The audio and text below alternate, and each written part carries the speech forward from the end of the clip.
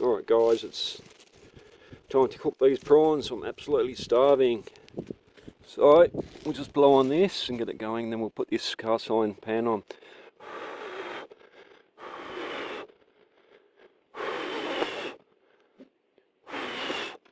There it goes.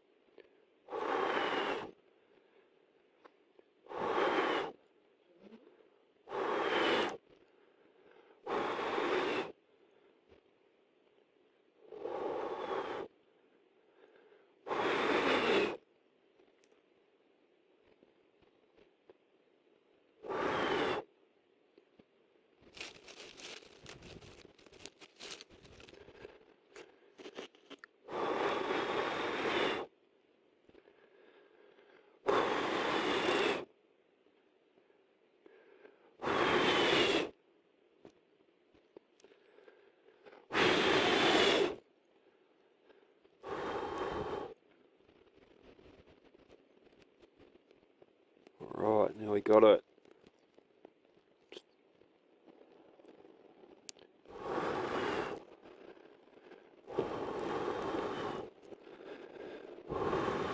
Just let that go down to the charcoals a little bit more. Burn all that bark and leaf and everything else, fellas, and we'll chuck this cast iron pan on and cook some beautiful garlic prawns.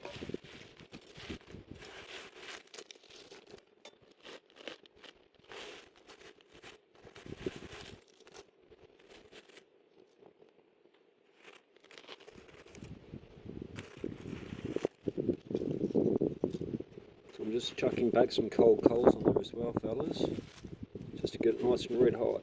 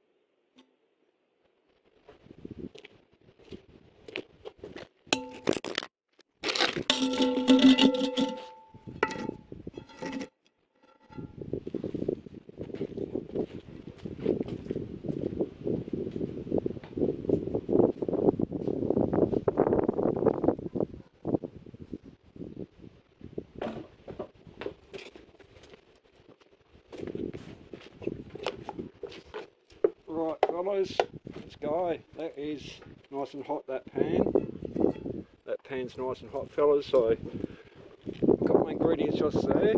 So some nice king prawns, a little bit of bacon. I've got some leftover rice and pasta there, so I'm going to make a nice bubble and squeak dish, and there's my garlic, so let's rock and roll.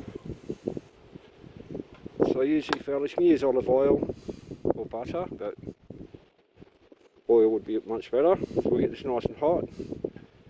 And those prawns are raw like that. They're not cooked.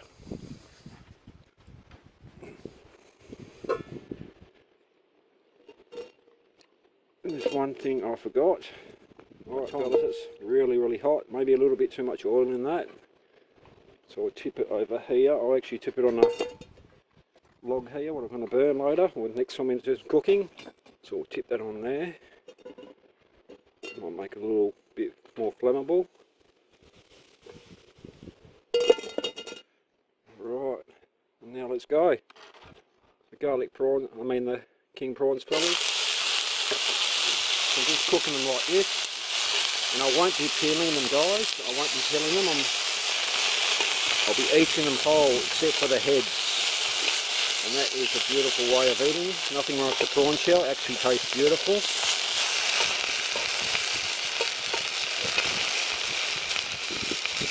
Now, chuck in the garlic. It smells very kind of brings back memories of me walking down the street in Thailand when I was in the Navy. The street markets. Pity they don't have nice street cooking markets like that here in the cultural centres in Western Australia, like Fremantle, due to health and all that kind of stuff. You're not allowed. We'll just put a little bit more oil on that, guys. So it actually hit too much out. And I would rather be using olive oil. I'm very wary of using canola oil with all the GM crap they put in everything these days. That is beautiful. So we're just going to stay on that side a little bit more. That pan from the cold oil has cooled the pan down a bit. And the dogs will get to eat these shells. I actually eat from about this section here all the way down to the tail. Beautiful. I think these prawns cost about $30 a kilo. Probably about average. And heaps of garlic, fellas. Heaps of garlic. Winter's coming out, so it's good for you. I've got a bit of a cough at the moment, so hopefully I might stop that little cough a little bit.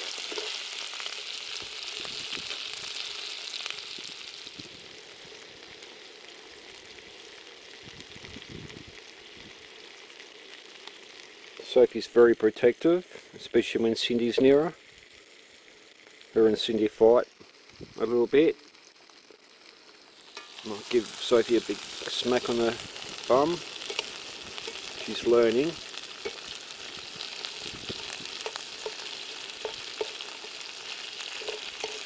Like I say, fellas, it really does smell like the smell of a Asian street market. Or China. I've been to China before in the Navy. But once when I was on HMAS Canberra, fellas, the whole crew more or less got sick from some kind of food poisoning, and that was one of the worst experiences I've ever experienced in the Navy. Literally I won't talk about it, fellas, but I'll tell a funny story about it one day. It was one of the most horrendous experiences I've ever experienced. And I went up top in the Navy on HMAS Canberra, the best ship in the Royal Australian Navy. It's been decommissioned now, it's actually been sunk somewhere in Victoria. There is another HMAS Canberra now. This is cooking really, really nice. Pan's probably not as hot as what I'd prefer it to be, but they're browning off nice and good. They'll be just about really nice and cooked soon. It smells absolutely delicious, fellas. So if you ever do come to Australia, make sure you try out garlic prawns. It's an absolute delicacy here in Australia.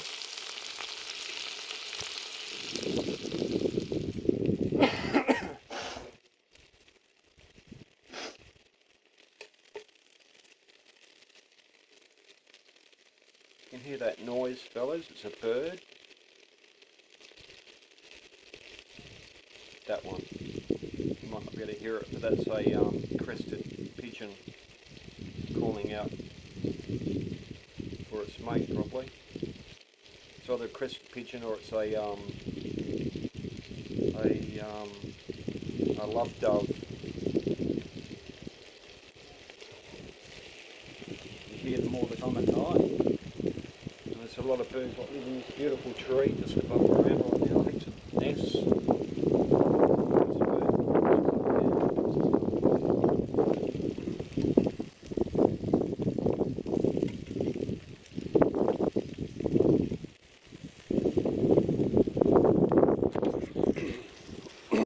So these are definitely ready, guys. You can just see, I'm just lifted one up and it's just starting to kind of fall apart a little bit. So this here is what I'm eating, the whole prawn like that, tail, everything, and the dogs can have the heads, and they love those and it's good for them.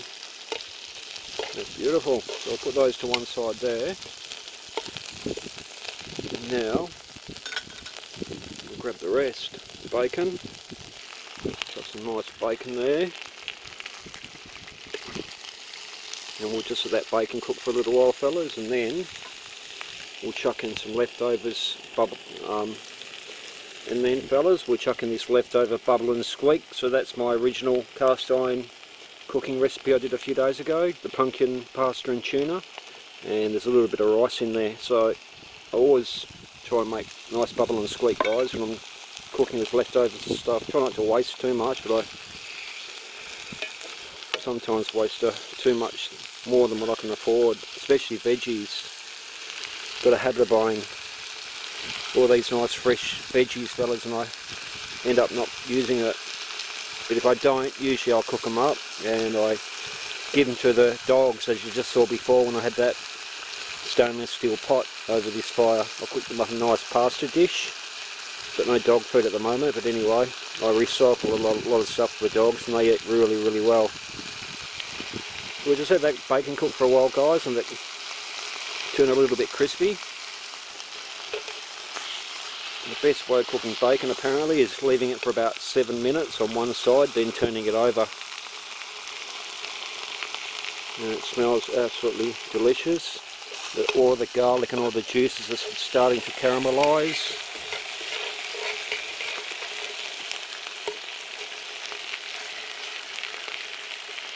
Five-star cooking, guys. An Aussie battler, I am. But always eat good, guys. Always try and eat good, especially at night. During the day I don't eat the best.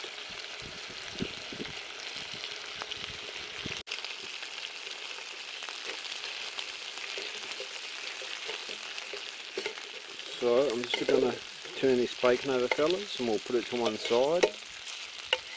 And then we'll let that cook a little bit more, and then we'll chuck in the bubble and squeak. And that is beautiful.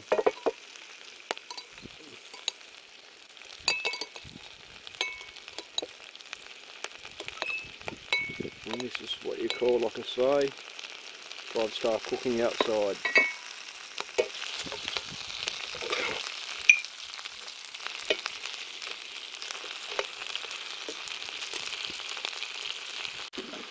And another beautiful thing what would make this garlic prawn dish, guys, and or the whole dish, what I'm doing right now, for rice included, is some nice honey. If you put some nice honey on that, I have got honey, but I'm not really, haven't got a sweet taste tonight. But if you put honey over these prawns and cook them like this, how they are now, and including this nice rice and the bacon, that would be absolutely beautiful. It's a matter of using your imagination, fellas, when you're cooking. So easy, it's not that hard.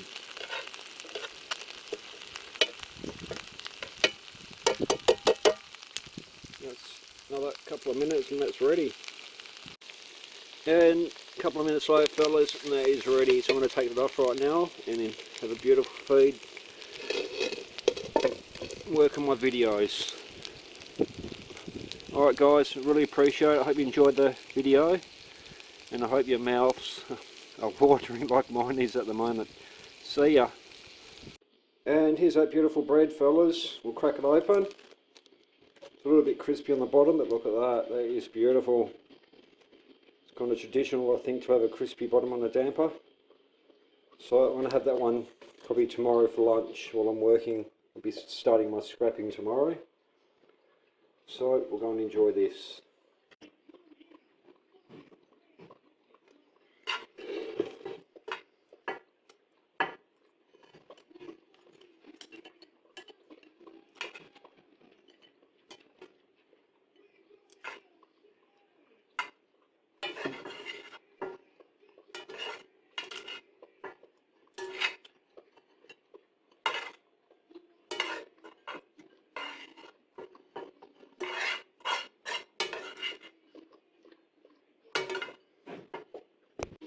Alright fellas, so here goes. So basically I just take the head off, like that. I'll give that to Sophie. Here Sophie.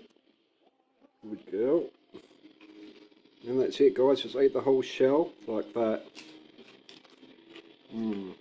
Beautiful guys. Just wish I had a beautiful girl here. See ya. Banjai. Banjai, good boy. Oh, Cindy, your turn. Beauty. Here, Cindy. Good girl. No. Cindy. Good girl. Here. Good girl.